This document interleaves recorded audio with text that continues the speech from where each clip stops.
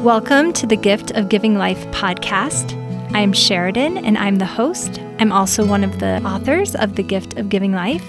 I'm so excited to be able to share some insights into the spirituality of conception, pregnancy, birth, and beyond with you today. So sit back, relax, and enjoy. I'm so excited to welcome Katie Garner to our podcast today. And I have known Katie for a few years. I was trying to remember how many. I'm going to guess like 7 or 8. I think it's more like 10. Okay. But yeah. I was wondering. And actually, when I first met Katie, she was starting to work on some Adam and Eve paintings. And she has gone on to do a lot of pregnancy, birth themed kind of paintings. So I'm so excited to have her here today to talk to her. So let's just start with those Adam and Eve ones, because that's where you were at when I first met you. So yeah, go ahead and tell me, what inspired you to do that? All I know is I felt strongly prompted to do it. And it was interesting because I was just getting back into art. I hadn't been painting for, 10 or 12 years because I'd just been so busy momming it. I had 5 children in 8 years, and my youngest at the time was 3. And I knew I wanted to paint, but I didn't feel like I could until they were older. And then I was strongly prompted that now was the time to start painting, and God needed me to be serious about it. And I was like, hallelujah, yes, I can do that. That's an awesome prompting. And the first thing that came to my mind to start working on as a project was Eve. I had been focusing a lot on Eve and thinking a lot about her because she was the first mother here on earth, our first mother. And I was in the midst of drowning in motherhood, is what I often refer to it as, because I just had all these little children. And so thinking a lot about what it might have been like for her. And when we see depictions of her in art or otherwise, I started noticing that she was never pregnant, and it started bothering me. Like, why do I never see a depiction of Eve pregnant? For heaven's sake, she was probably pregnant for most of her life. And so I just had this idea that maybe I should paint that. And so I thought, okay, yeah, in 5 years or so, when I've had some more practice and I'm really feeling better about my skills, I'll paint Eve. And the prompting came, no, now. So that's why I started painting Eve. And I think I ended up doing 3 paintings of Adam and Eve total. Oh, 4 that have Eve in them. Yes. Because then you did the Eve and Mary one. Yeah, that's right. Yeah, which I do want to talk about that one too. But I guess let me ask you this. So you did feel that prompting to start right away. How did that go? And I guess maybe looking back, are you happy with how those turned out? I think they're beautiful, but I'm curious. Yes, I think I could do them better now, but they were good. And I think I was definitely blessed with my skills. I had never done anything so ambitious and with such a serious subject matter. And I do feel like God definitely blessed me in my efforts and made something better out of it than I would have made had I done it without his help. The first painting that I did, which was The Mother of All Living, ended up being accepted into the spiritual and religious show at the Springville Museum of Art, which is a really big deal. That's actually the only piece I've ever had accepted to that show. And so I felt like it was God giving me a sign as a reward for being obedient in that instance and saying, look, you're on the right track. And so what I ended up focusing on a lot when I was painting Adam and Eve was I had this strong desire to try to connect us with our first parents, because I learned through the Spirit that this idea of distant relatives is a complete myth. That phrase was probably contrived by Satan, honestly, distant relative, because there's no such thing. There's no such thing. They may have lived on earth a long time ago, but they're still alive and helping us now. And they're very close to us. And I had the Spirit impress upon my heart multiple times as I was painting Adam and Eve, that yes, we are living in a time period that on earth is far away from the time period that they lived. And we're their however many greats between us and them grandchildren, but they love us as if we were their immediate children. And they feel that close to us. And we would feel that close to them if the veil were removed. Mm. And so I wanted to make them relatable and bring them to life in a way that they never had been before. And I painted them in scenes that were similar to scenes that any of us who are parents may have experienced in our lives. The second painting I did was that they might have joy, and it was a depiction of Eve. That's my favorite one, honestly, of the three. Eve is sitting on a large rock and leaning back, and Adam is feeling her belly and feeling the baby kick.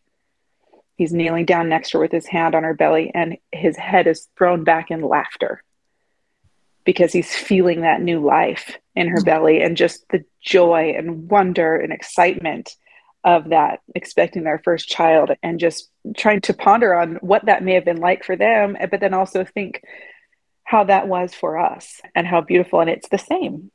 It's the same. And they're just like us. Those were the messages, really, of those paintings. Yeah, I love that. I really appreciate that insight. And I remember you talking about how there were probably angels there with Eve when she gave birth, like she was alone. Yes. I mean, well, she had Adam, but she didn't have a midwife. Yes. A woman that had ever even done it before. Yes. And so just the thought of angels there supporting her absolutely was powerful. Yes. So then I love your painting you did with Eve and Mary. So do you want to talk about that one? Yeah. So that one just came over time of different ideas gradually coming to my mind and building up into this concept of Eve and Mary together. I had seen a couple pieces of artwork, little drawings and illustrations of Eve and Mary together, and didn't love how they were presented and wanted to present it in a way that was in line with our beliefs as members of the Church of Jesus Christ of Latter-day Saints and Eve's role, because I think Eve is one of, if not the most misunderstood character in Scripture. And it's so foundational to our understanding of who we are as women. And it's shaped the world's perception of women throughout time, this misunderstanding of Eve. And so I really wanted to help depict Eve in a more glorious and appreciative and honoring setting and position that we know is the reality of who she is and her role in bringing to pass mortality. Mm-hmm. And so that one was so fun to do because as I was planning, it morphed and changed so many times. And I probably planned that one for, I don't know, 6 months to a year, just continuing to sketch different ideas and change it and feeling it's not quite there yet. And I had all these different symbols that came to my mind to include in that painting. And then some of the symbols, at least one of the symbols, didn't even occur to me until after I was done with the painting. I realized why I had been impressed to add a certain element to the painting. But these two women, they had the most pivotal roles and life-changing roles for all of us collectively, more than any other women in the history of the world.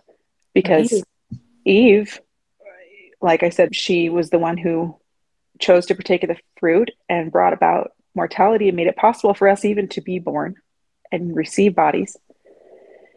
And then Mary, who was willing to submit to God's will and become the mother of our Savior, who ended up being the one who made it possible for us to live again and have eternal life and come back into the presence of our Father and Mother. And these two women, I loved putting them together in a painting and thinking about them maybe now in the spirit world with the veil removed, completely knowing and understanding and loving each other for their roles that they each played, and that mutual respect and honor and love that they must have for each other. I depicted them facing each other. They're both pregnant. They're holding hands and looking into each other's eyes with just a slight smile, and a knowing. And then in the background behind Eve, I have the tree of knowledge, and behind Mary, the tree of life. We partake of the one fruit, come into mortality, and then we partake of the next fruit as we are able to come back into the presence of the Father and enjoy the blessings of eternal life and exaltation. So those two symbols there with the two women among several other symbols. Yeah, I love that one so much. I have that hanging in my house. So it's one of my favorites also. Great. Okay. So then I think there's one you're probably most well known for. Would you agree? Yes. Okay. Sure. So tell me Yes. about that one. And it can symbolize so many different things. So I'm curious what inspired you to do it and then how it's helped people. Yeah. So the painting that I am by far most well known for is called Mother to Mother. And it is a depiction of a baby being born through the veil, and it's being passed from one mother's hands to the next. And this was, for me, a depiction of Heavenly Mother passing a baby, one of her children, to earth, to its earthly mother, and entrusting the care of that child into a new mother's hands for a time. And the idea came to me as I was pregnant with my sixth child. I have 7 children now. And I was doing a lot of seeking and studying and pondering and praying about Heavenly Mother and trying to learn more about who she is and who I am because of who she is, and our role as women in this life and in eternities. And it occurred to me that there's really one very specific and distinct thing that only women could ever possibly do here in this life, and that's their children. And it's not something that a man could ever dream of doing, no matter how much he may want to. It just doesn't work. It's only for women, right? And it made sense to me that if that is a role or an ordinance that only women can perform, that Heavenly Mother would be very involved on the other side of the veil as well, as a glorified goddess. And so I tried to put that message into one still image that would represent it all. And that's what I came up with. And this idea that during the birth process, a woman, whether she is aware of it consciously or not, is parting the veil and is connecting with the heavenly realm in a very special and intimate way. And so I chose to have their hands just barely touching as this child is born, to show that connection and that experience that a mother has as the veil is parted as she gives birth. So, but it didn't even occur to me when I painted it that it could be a depiction of the baby being passed back to heaven, back into its Heavenly Mother's care for a time, which has been one of the probably the second largest meaning, most common meaning that people have derived from it and used it to help comfort grieving hearts, parents who have had to let go for a season. And others have seen it as a depiction of adoption. And it's been very meaningful and healing to them in that regard as well. So it's been really neat to see how the Spirit uses this image to touch different people's hearts and help them find healing and peace, which is the beauty of symbols. Symbols always have multiple meanings and they're all correct.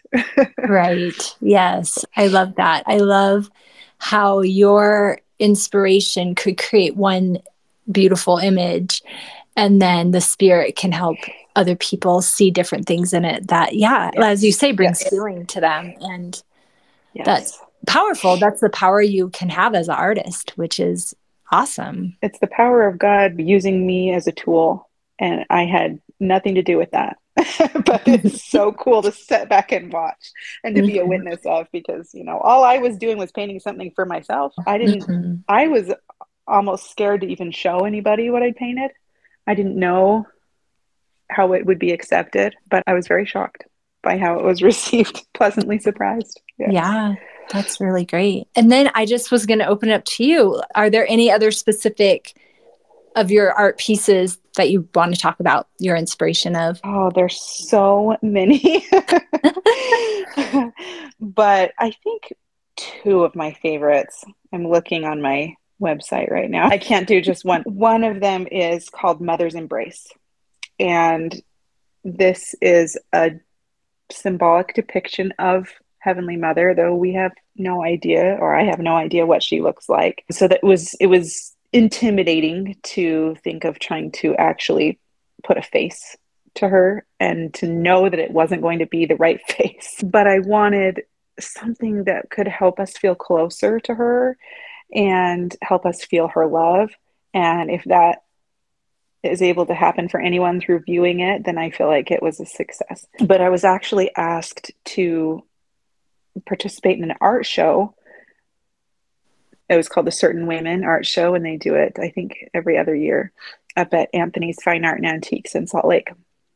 And the theme that they gave us was Reflections on a Mother in Heaven. And so I knew that I was to paint a depiction of Heavenly Mother.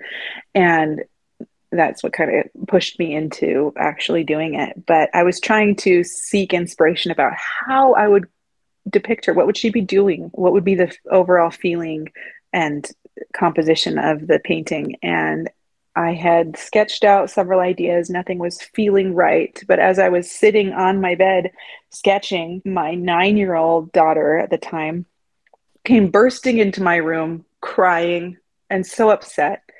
And I had no idea what was wrong, but I just instinctively grabbed her and hugged her to my chest. And I put my hand on the top of her head as she was laying on my chest. And I just comforted her for as long as she needed.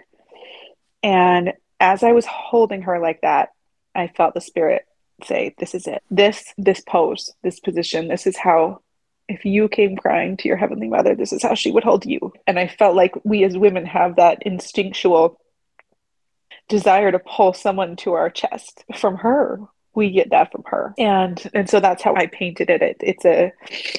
It's got Heavenly Mother and a young mom holding a baby. And the young mom is leaning into Heavenly Mother, and Heavenly Mother has her hand on top of her head. And you can see her love encircling this mother and child pair. And visually, that painting, I love the golden halo design I put on Heavenly Mother and the purple. And I still just really love that painting when I look at it. It's one of my favorites. And then the other one, which I finished a little bit more recently, is titled Surrender.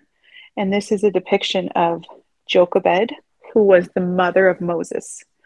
So it's Jochebed with baby Moses, and she's about to place him down into the basket. And you can see the Nile River behind them, and her face is just full of emotion. And this inspiration actually came to me at a time when I had a child who was really struggling, and I felt completely powerless and terrified about what the future may hold for this child with the path that they were heading down. And the scripture story that God impressed upon my mind to comfort me was this experience of Jochebed in just surrendering her child and trusting her child to the river, and trusting that God controlled the river. So the phrase, whenever I would get into anxiety and fear about my child, I would say to myself, I put my baby in a basket, God controls the river. And I would just say that over and over again until the anxiety left.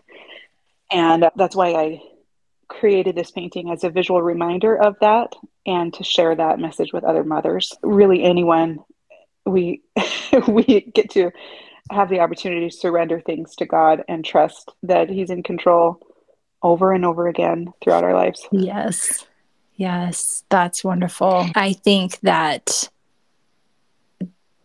message of surrendering and putting your baby in the river, even if your baby's 25 years old. Yes, exactly. Still your baby. Yep. Totally. Yep. And definitely something that as mothers, we have to learn to do over and over again. So I love that. Yes. That's beautiful. Yeah. Thank you for coming and sharing today. Before we end, I would just love to hear what your experience has been with the Gift of Giving Life book. So I actually read that book before I ever met you. Okay. And when I met you, I didn't know that you were one of the authors, I think for quite a while. I found out, wait, what? You helped write that book? I had no idea. And then it was even more special to me. But I loved the perspective that book brought to me. I read it when I was in the midst of having all of those first 5 children, and it changed my perspective on birth and on my body, and how the symbolism that and the lessons we can learn about God through the things that happen within a woman's body. And it was just so beautiful to me. In fact, I don't have it anymore because I lent it to my cousin. I mailed it to her a few states away because I just knew she needed to read it when she was pregnant. And I just loved it. I learned so much from it. Oh, good. Thank you. Thank you so much. Thank you for being here today and sharing your experiences. I will link to your website. Is katiegarnerart.com the best place for people to go to find your art? Yes. And also I'm on Instagram and Facebook as Katie Garner Art as well. Yeah. Oh, and you share such fun videos, like sped up of you like making art, and it's amazing. I love it. Thank you. So yes, I will definitely put that in the show notes, and everyone listening should go check out Katie's amazing art and purchase it for your home. I have a few of your pieces and I just love them. They make me so happy. So thank you for trusting God when he told you to start painting again. I'm grateful every day that I did. It's a really wonderful and fun journey. So thank you. That's awesome. Yeah. Thanks for joining us today.